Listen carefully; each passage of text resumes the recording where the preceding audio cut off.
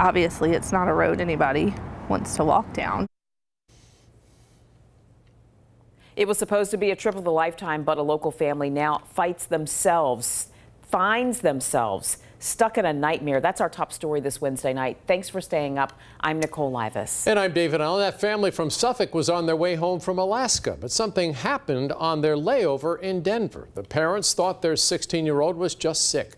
It quickly turned into something bigger. Tonight, the family's fight is just beginning. Janu Herr starts us off tonight. It started out as a happy family vacation last week for the Thomas family from Suffolk, all 8 having a blast on an Alaskan cruise. But on their way back to Virginia during a layover in Denver, their oldest son, 16-year-old Marshall, got sick. It's like walking in a fog, you know, like just one foot in front of the other. Nick and Melissa Thomas say before they left Virginia, Marshall wasn't feeling well, but he was diagnosed with mono, given antibiotics, and felt good enough to go. But when he wasn't feeling well in Denver, he was taken to the hospital, where the family found out the heartbreaking news. Another 3.5, 4-hour trip to Virginia would be too long for him to sit there.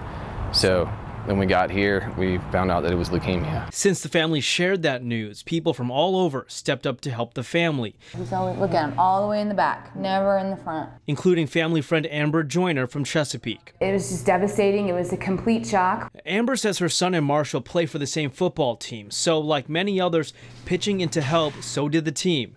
The Beach Breakers coming together to make these shirts with proceeds going to the Thomas family. And we've already got, I think, like 26 shirts already sent out to people. We're going to be able to wear them to the game. Amber says even far away, the Thomas family has support from their hometown. And even though doctors are keeping Marshall there for a month, these friends will make them feel right at home when they get back. It's hard. My first inclination was to want to get on a plane to go see them, but I think we've got a really good support system of people who are willing to help even from far away and people that don't even know them. So, Chanu, what else can people do to help? Well, of course, they're looking for a place to stay, but just moments ago, I found out that it seems like they might have found a place to stay, so that's good news. That's progress for them. But secondly, of course, you can still donate to help the family. Again, they'll be there for about a month, so any donations would help, and we have the information on our website, 13 News Now, about how you can help.